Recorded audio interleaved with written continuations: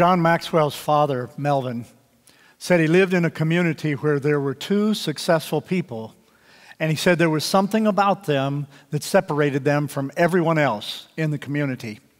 The thing that separated them was this: they saw possibilities when other people did not. And the second thing, they pursued those possibilities. I don't know about you. I don't know what happens in your life and how you view situations and circumstances that are happening all around you.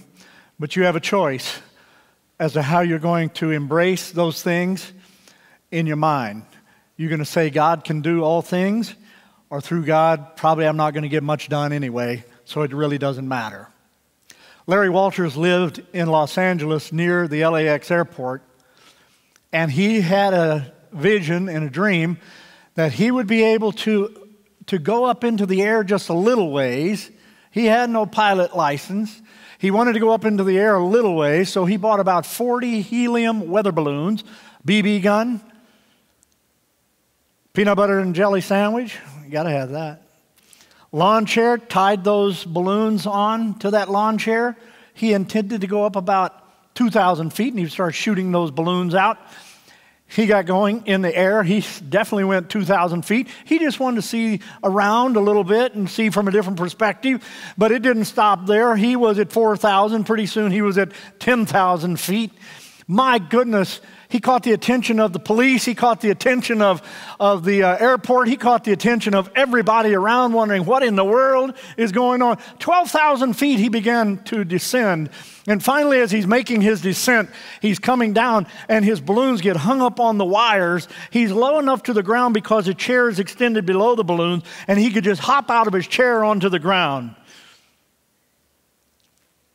They asked him later, a reporter did, microphone in the face, "Why did you do it?" You know what he said? "Well, you can't just sit around." Oh my goodness. Life throws all kinds of situations at us. Viktor Frankl was incarcerated. He was a Jewish psychiatrist, and he was in the concentration camp.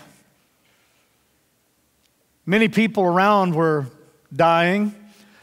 On this particular day, they stripped everyone down of everything they had had on previously in the concentration camp, and they exchanged that for old garments from people that had already gone to the gas chambers.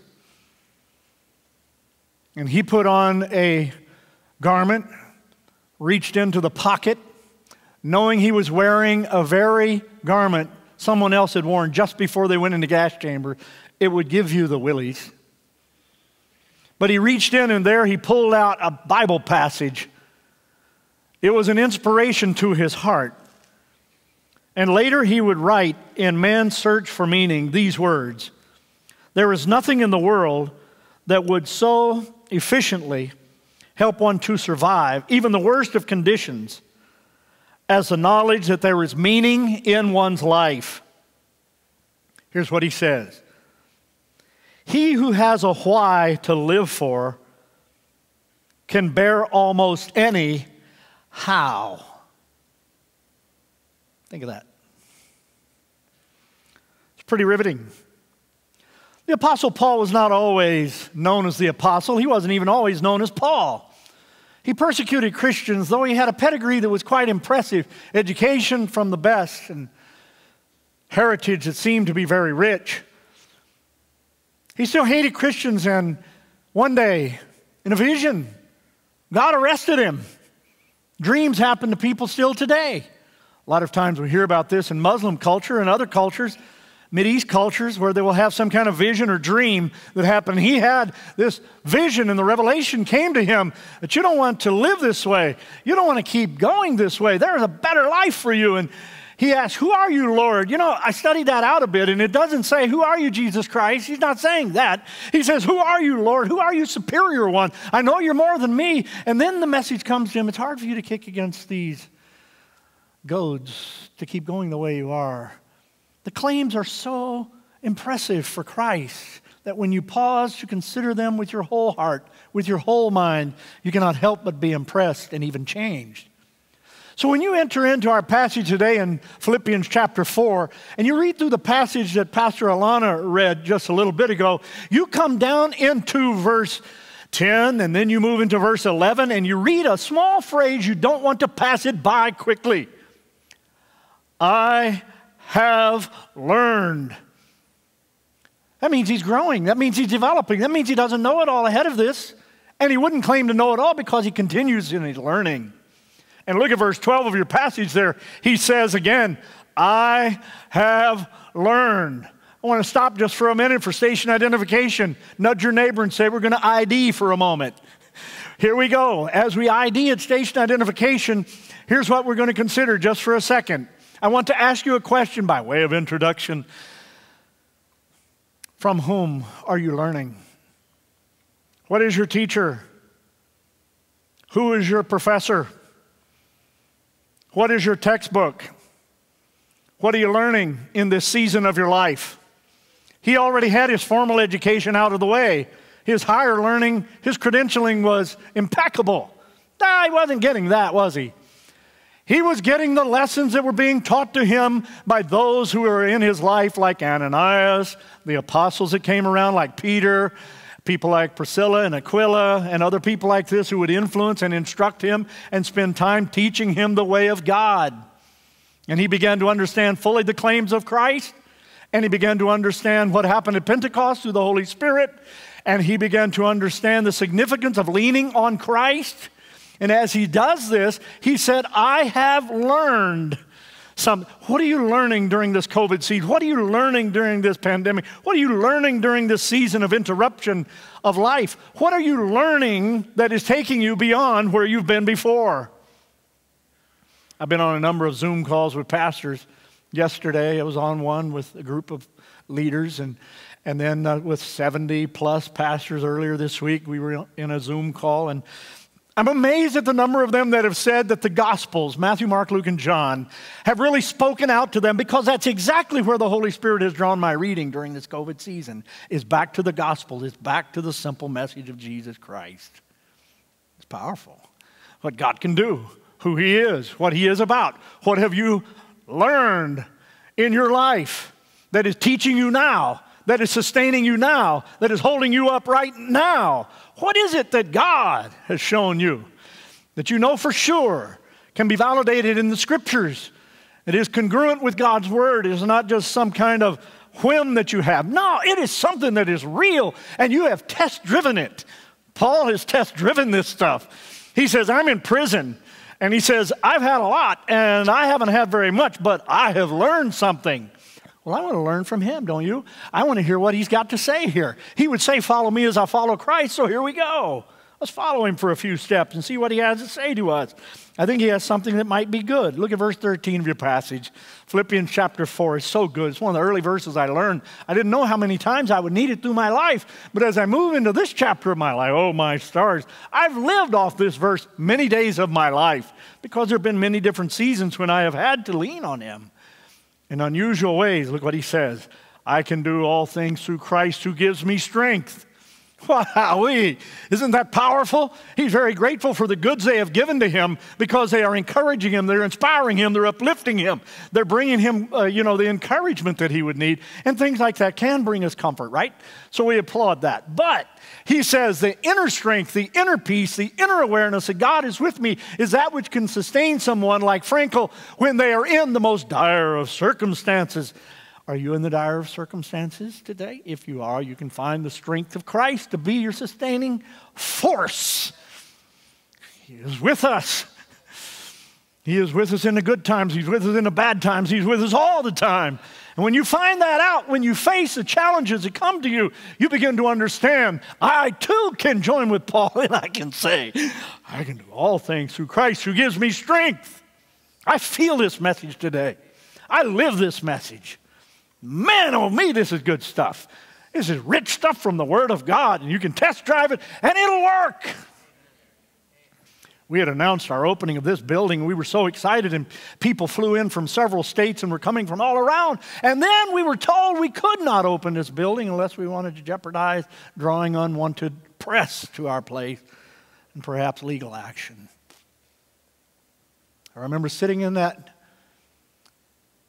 lobby out there with everything ready for church. We believed. And Ken Everett and I were sitting there and we were debating, do we open or do we close? And we said, no, we won't open. Friends still had their tickets bought. They still were already coming. I had to stand up and tell you we're not going to be able to open. And I prayed out there. And there was Brittany Dieter working in the cafe at the time, and she saw our angst and may have overheard us. I have no clue. But she brought over drinks for us. They weren't stiff. She brought over some drinks for Ken and for me. She had made some strawberry smoothie things, and we sat there, and I prayed this: God, don't let me strike the rock. You know what that's talking about? Moses, when he in anger struck the rock. I said, don't let me strike the rock, because the name of Jesus is the one we want to lift after we move in here. It's the one we go in now. Would you allow us to have that? While raising children, I have found that I can do all things through Christ who gives me strength. While being married, I have found I can do all things through Christ who gives me strength. Last night, a bunch of young adults were at my house, and while they were there, a couple getting married in just 42 days were there. And so I talked to them just for a little bit, just chit-chatting friendly ways, and I explained to them some things. Basically, I was paraphrasing my message to them. They didn't even need to come to church today. They got it last night. But you can make it through God. So let's ask a couple of questions. This passage, if you're ready to ask them, please say yes. Let's do it. These questions, I believe, when answered, will help us understand what it is to live a confident life in Christ. First question that we ask: who can use the power of Christ? Paul says, I can do all things. Who is Paul? Well, he has a past that he'd like to forget, and he's asked forgiveness for. You may have a past that you would like to forget, but all of us have a past we must ask Christ for forgiveness for. I have asked, you have asked, and through Christ, he forgives us. He says, anyone who comes to him, he will not turn us away. Paul was an ordinary person like the rest of us. He had to eat. He needed glasses. Tradition tells us he was pretty short, didn't have a lot of hair, had bad vision. But he's a wonderful and prolific guy and wrote much of the New Testament. He says, I can do all things. I can means God is bringing me into the story in some unusual place. I can says God wants me in the story. Let's say it together. God wants me in the story. Say it out loud. God wants me in the story. And for those of you watching at home and those of you in other venues, I hope to hear you as well. God wants us in the story. Don't belittle yourself. Don't negate your influence through him, but know that you are an important ingredient in the fabric of life, and he wants you. And he says, I can do all things through Christ. It also means that some things are not yet done that need to be done. It also means that some things that appear today to be impossible are quite possible, not by myself, but with God. That's when all things become possible. Isn't that awesome? We don't have to worry about all of the heavy lifting. And you know something else? We don't have to take all the credit for it or all the blame for it. Robert Kennedy said it this way. Some men, I can't quite talk like him, but anyway. Some men see things as they are and ask why. I dream of things that never were and ask why not. Paul had a healthy view of himself, and he had a healthy view of God. A healthy self-view and a healthy view of God puts us in a dynamic situation. Harriet Tubman had fled from the South to the North in finding freedom. She said, I want this for others. She made 19 trips to the South, freed over 300 of her friends, and said this later, it became more treacherous each time I went, but God was with me. Who's with you? Who's with you today? Who's with you at the office? Who's with you at the schoolroom? Who is with you when you're driving around in your cruiser? Who is with you whenever you're at the clinic? Who's with you? Let him be with you. He is with them. You can face death. You can face challenges with the job. You can face everything. The new chapter of your life and the new frontier of an opportunity that is fantastic. You can face it through Christ. You can do all things. Well, there's a second question I want to ask. If you're ready to receive, please say yes. All right, let's keep cruising. Here it is. Where does this power come from? Where does this power come from? Well, we know when our phones die, we have to plug them into the wall. It comes from the wall. No, it comes from a power source somewhere down the street, doesn't it? We know that. We get a little bit hungry, and after a while, you've got to go somewhere for brunch, right? McDonald's drive-thru, here we come. No, we'll shoot for a little higher maybe, but you see what I'm saying? We've got to be recharged, renewed. I mean, you slept, so you might be renewed to be able to be here today. Well, he's talking about something else. He's talking about we have some heavy lifting. When we have that I can't opportunity in front of us, and we're trying to turn it into the I can because God has called us to experience it. How are we going to do it? We know what 1 John chapter 4, verse 4 says. Greater is the one that is in you than the one that is in the world. The one in the world brings doubt, brings fear, brings intimidation, brings you're not going to do it. But the one that is in you says, I have called you to it. I will see you through it. I will provide for you. You can do all things through Christ who gives you strength. Can I get a witness in the house even at 9 o'clock? Man, that's good preaching. Keep going, Kev. Okay, I will. Got to talk to myself sometime. So what about this source? Where does this power come from? Where's this power coming from? Well, Jesus Christ is the source of this power. Let's say Jesus Christ. Jesus Christ. It's great to say his name, isn't it? Great to call on his name.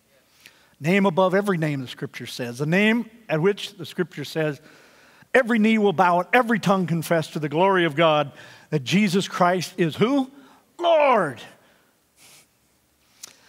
Man, he is the source of our power. It is him working in us.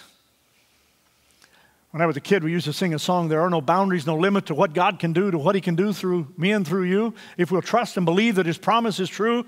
But listen to this, it's according to the power that's at work in you. What power is at work in you? What power is in you today? I don't know what power is in you. Paul had intellectual power, but he said, that's not the power I'm drawing from. Paul had all kinds of credentialing. He said, that's not all I'm drawing from. He's writing up much of the New Testament. That was not the power he was drawing. He says, I've been all kinds of places. I've been everywhere, man. And he said, I've planted all kinds of churches, but he wasn't boasting of that. He's boasting in Christ. Who are you boasting in? What are you boasting in? We boast in something. When I went for ministry training, it seemed like the school was quite dead. And that bothered me, and it bothered several other students. I didn't become a rebel, but I voiced my opinion to a few people that were friends, and they said, no, student body seems kind of apathetic, and the teachers don't seem excited, and we're here to study about God, and it's like, what can we do about this? My stars, we ought to be able to do something. So we realized the chapel was unlocked, and so we began to go over to the chapel many nights, and we prayed. I remember laying down on the floor just praying, and we would kneel down, and some would walk around, and we were just seeking God. When you get desperate, you seek God. When you put off trying to be prim and proper and trying to impress everybody, you seek God. It can get kind of ugly. It's kind of like ugly crying, you know. You kind of just get desperate, right? You're not trying to impress anybody. You're trying to call God. And you're trying to receive from God. That something that is happening will change. That something that should be will come into existence that has not yet come into being. And we went over there and prayed that God would change that place and that he would wake us up, that he would forgive us for anything we were needing forgiveness, that he would show us what we need, and then he would cause a hunger and a thirst among the student body, and that the teachers would wake up, and they would feel the blessing of God, and they would feel something of God working, that they might have the excitement again, that God was at work in their life, and the truths they were teaching us were real and deep and incredible. Oh, we all believed it, but we were just kind of apathetic. That summer I went home and I was ready to give it up. And I don't think I've ever shared this story before. Probably my whole ministry. Until this weekend. I went home and I was ready to go, and talking to Pam about it this week. I was ready to pursue a couple of different schools that I had heard about and had interest in. And my brother said, no, I think you ought to keep going there. And I prayed about it, and it was close enough to home. And I prayed, and I said, okay, God, we'll see what you do based on the prayers we prayed. We went back to school. And there was a little bit of a change in the atmosphere starting to happen. I ran for student body president. One of the other guys that had been a key prayer person, he ran for vice president, and somebody else ran for secretary treasurer of the student body. And we thought, you know what, we're going to see this happen. I remember in chapel service one day, some of us had already put our names in a hat, and one of the speakers of the chapel said, some of you more politically minded people ought to put your name in. In other words, we don't have very satisfactory candidates at this point. And I sat there thinking, good grief. But I didn't take my name out because I had already put my name in, and I'll just say, well, let the people decide. And I'm not really politically motivated, but in this moment I decided I was going for it. No turning back now. I left my name in there, and over the next 2 years, we saw the place turned upside down for God. The administrator that had stood on the platform and asked for more politically minded people came to me one day in a private conversation at the steps of the chapel and said to me, you have made more difference in this place than anybody I know. It wasn't me. It was all of us praying, and it was me being willing to be the spokesman, but saying, Lord, you have your way freely in my spirit to do anything you want to do. People may not understand, people may not applaud, people may not get all excited, but you can and you will. And it was wonderful to see God work in a spiritual uplift and updraft in that place. It is a presence of God. We have many people that have come into this church and say, what is it? When they leave, they say, there is something different. I've never experienced that when I've gone into a church. What is it? I said to you early on, there is the throttle of God. I used to tell you in the other sanctuary, the throttle of God, don't anybody touch it. He determines our speed and our direction, our force, our velocity. It's all up to Him. I won't touch it, you don't touch it. That's not ours to touch, that's His. And we have walked in cadence with Him. And when some of us have tried to reach out and touch it, we have messed up the chemistry of God's working among the church. But when we pull our hands back, God is honored. Campuses are started, buildings are built. Many will come to faith in Jesus Christ, and we have seen literally hundreds of people come to faith in Christ. It has been an amazing run, even among Dutch country. It's amazing what He can do. It's Him. It's the power of Christ in us. To some of you, this may be brand new. To some of you, you may be looking at this and saying, sheesh.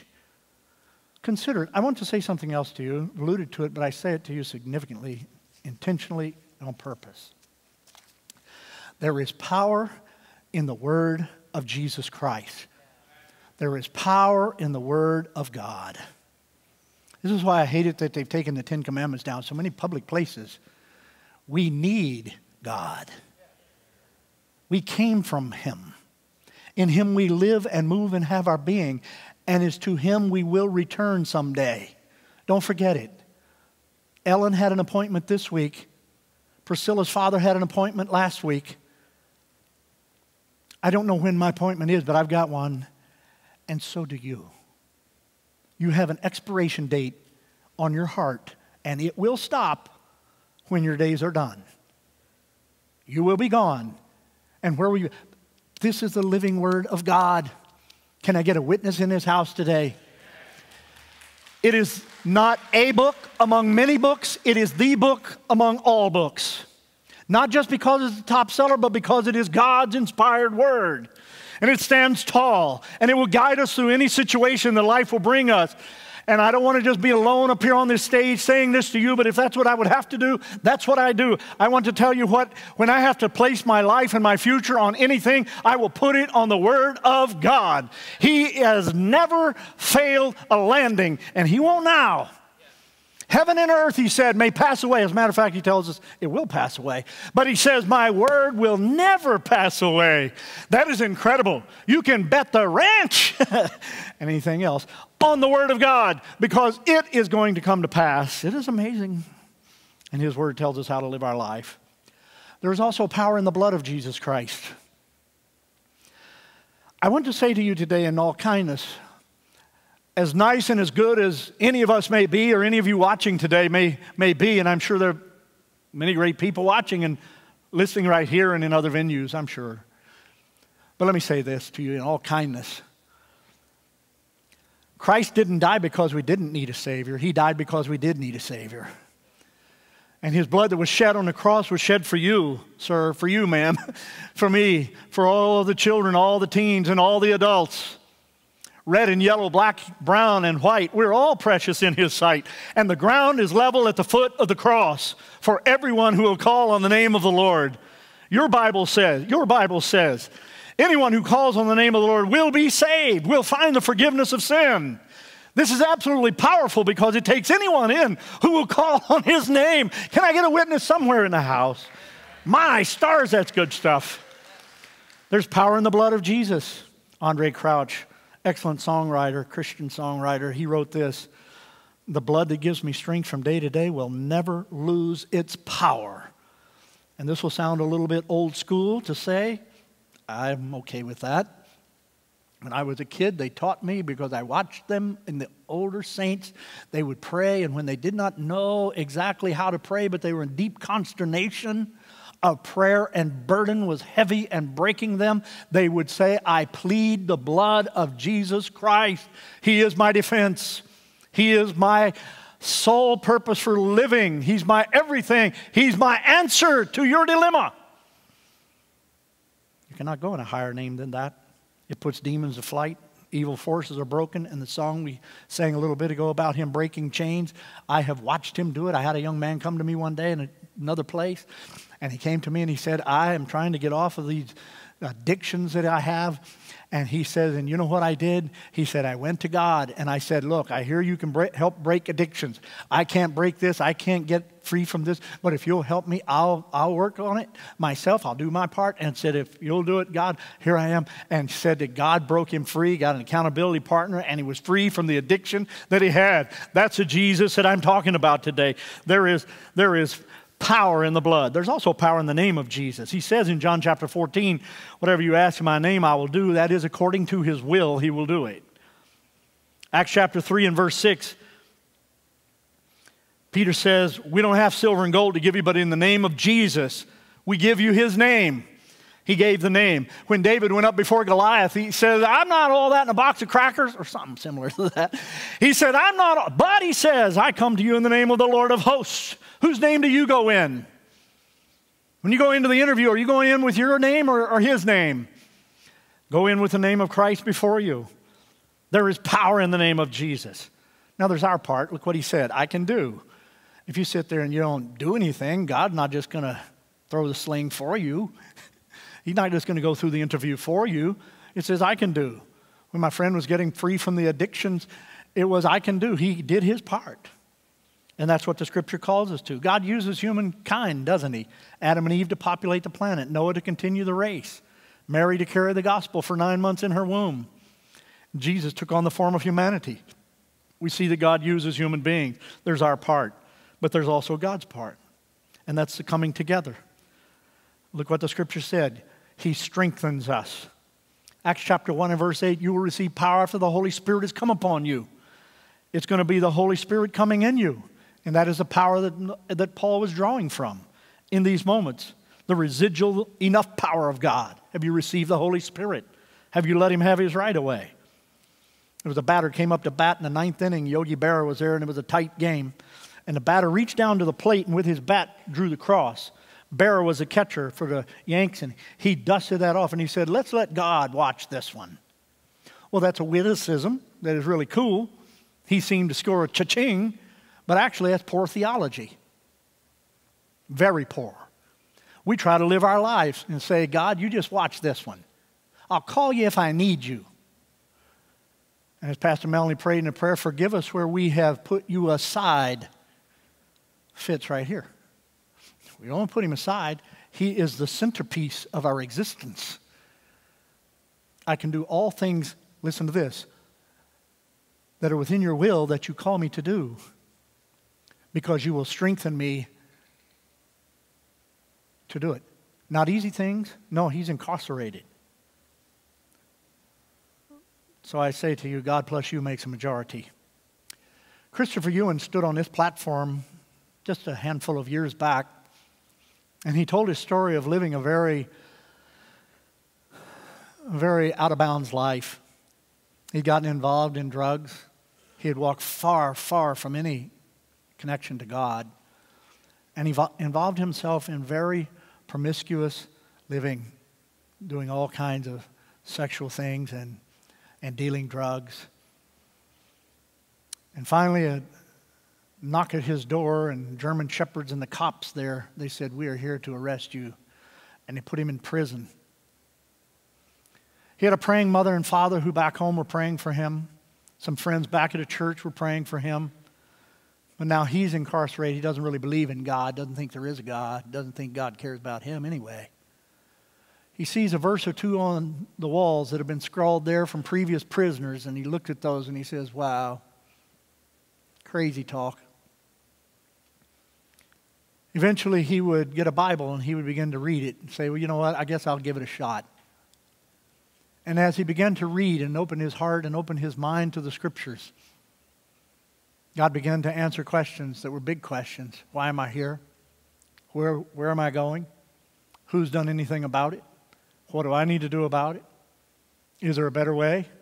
What is the way? And he's asking these big life questions. Have you been asking those? He asks them.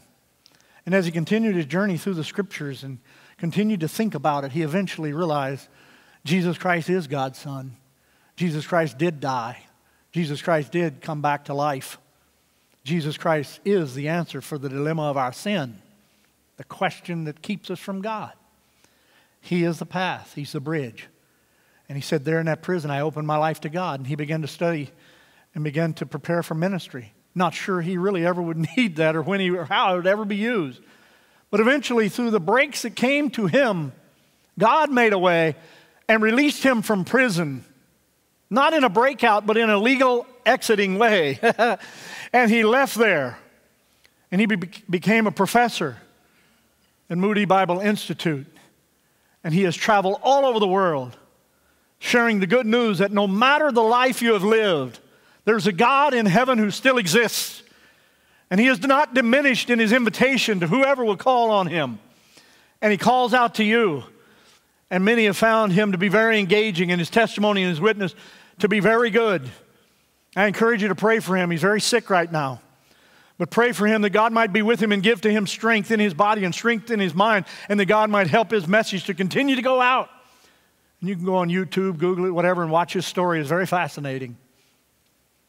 And as his parents shared their faith that God could do something, it was absolutely amazing to see how God responded in that situation and then how Christopher responded, and victory became his. What is God calling you to today? What is God wanting you to do? What is it he has in mind for you during this season, this chapter, this moment of your life? I don't know. Some things seem illogical, ill-fated, ill-timed. But when we pray, your kingdom come, your will be done, we surrender, don't we? And in that surrender, we say, God, have your way and lead me in the plain path. And you know what? He has a way of bringing things together that weren't together before. And he leads us in the way that we should go.